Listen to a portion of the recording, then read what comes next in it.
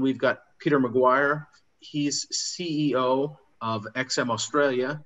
That's a broker that deals in not only in commodities, but things like Forex, currencies, and stocks as well.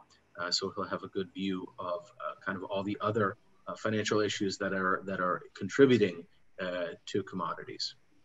Peter, if you would go ahead and just give us your brief intro, please.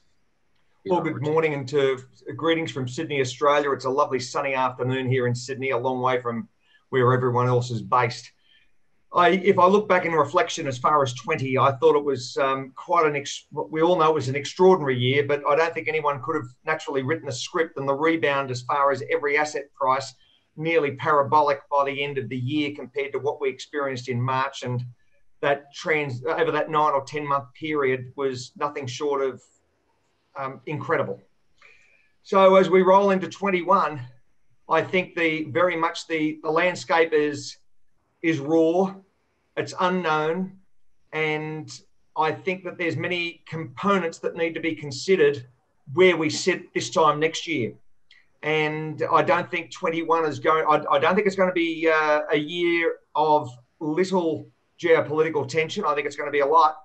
I also think that there's going to be some unknown unknowns come into play that we're probably living through as we speak, and how they are transitioned to value and as far as production and naturally the demand. So I'm looking forward to 21 from the oil industry and certainly from the commodity side. And I think it's going to be a bumpy ride.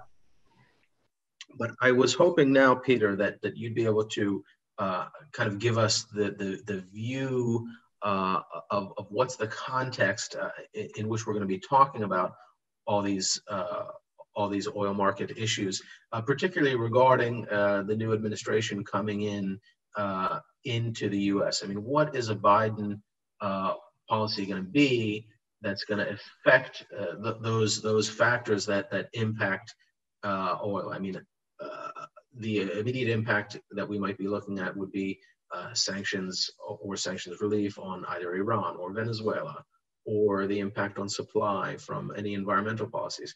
But I also want to know how you see things like the dollar and this kind of new year commodities spurt that we've seen kind of across the commodities complex, how you see those factors playing into it as well. Well, I think we'll start with the last ones first, Anthony, and then we'll work backwards. I still believe that the super cycle, due to the stimulus that's been a global push forward, and putting it mildly, has been unprecedented. And what we're going to experience over the next decade is going to be, I think, a super cycle of building, of movement, of you name it. Nearly every commodity, I think, is going to be bid up. So from a demand picture, as far as price is concerned, I think the overall where we've got to be mindful over the last, say, 9 months, we've seen that US dollar index peak at 103, 104 nearly, now at 90, was at 89 odd last week, and it's bounced a little bit, that US dollar index. So I think let's see what happens as far as the administration moving and coming into, the latter part of next week, whether it bounces to the upside. So whilst we've seen crude prices have a big push up, we're also mindful of that US dollar capitulating. We're now seeing bond yields starting that 10-year. We're seeing, are we bouncing from the bottom? It's been a commodity and been a currency trader's delight over the last 6 months or 8 months, and including equities. So I look at the big picture.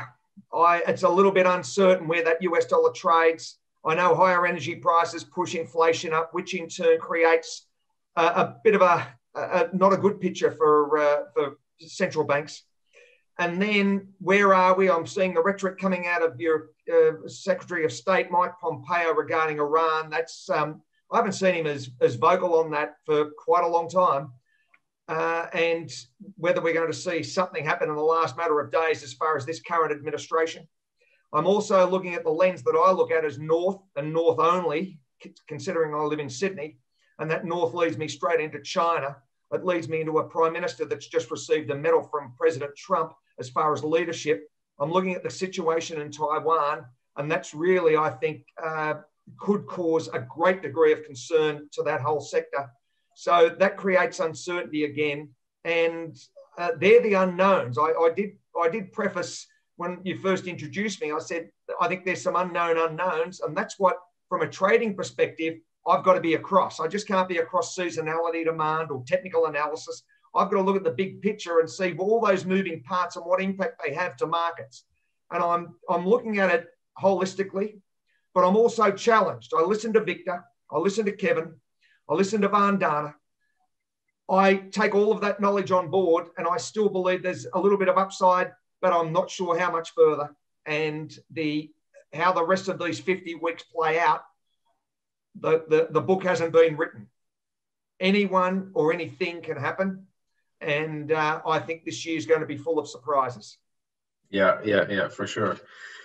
Well, we have seen some surprises so far this year, but I suppose if you look at it, these are kind of the same old things that keep happening. We've seen these Iran tensions ratcheting up in the Gulf. I suppose we can expect to see some continued additional tensions in China. So I suppose, as you say, when you're trying to be across these issues, it's where do you expect the unknowns to come up is almost what we can be looking for this year in this unpredictability.